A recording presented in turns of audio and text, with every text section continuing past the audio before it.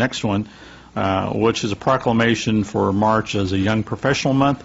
And I'm going to present this to Eric McIntosh. Eric, come on up here to the front.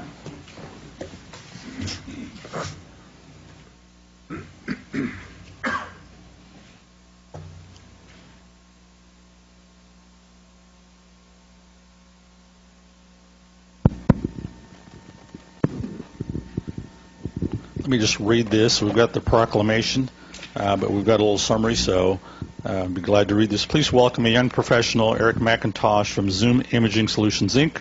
March is a month of young professionals. The entire country is on the cusp of a major generational shift. The largest generation since baby boomers will soon make up more than half of the workforce at 80 million strong. Young professionals are developing professionals, opportunities, and lifestyles, amenities that make our region desirable, which is essential to the future competitiveness of the city of Yuba City.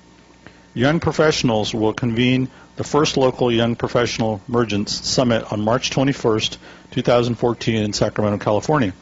The accomplishments of young professionals deserve acknowledgments, information, and celebration by the city of Yuba City. So now, therefore, let it be resolved that I, Cash Gill, Mayor of the City of Yuba City, and on behalf of the entire City Council, do hereby declare the month of March as a month of young professional. There's a little summary there, but here's a wonderful proclamation to yourself, and congratulations. Yeah, thank you for coming in.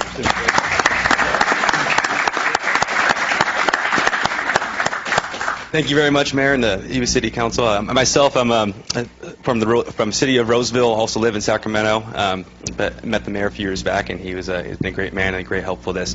The City of Yuba City joins Rancho Cordova, Folsom, Sacramento, the City of Sacramento, Sacramento County, also Placer County, City of Roseville, West Sacramento, Davis, as all acknowledging March as the official month of the young professional. There's a lot going on in Sacramento, especially with the new downtown arena, and we really hope that the surrounding cities, Roseville, Folsom, Yuba City, Marysville, Davis, are all going to thrive in spite of that. So we look forward to being a part of it, and look forward to seeing Yuba City a part of it as well. Thank you.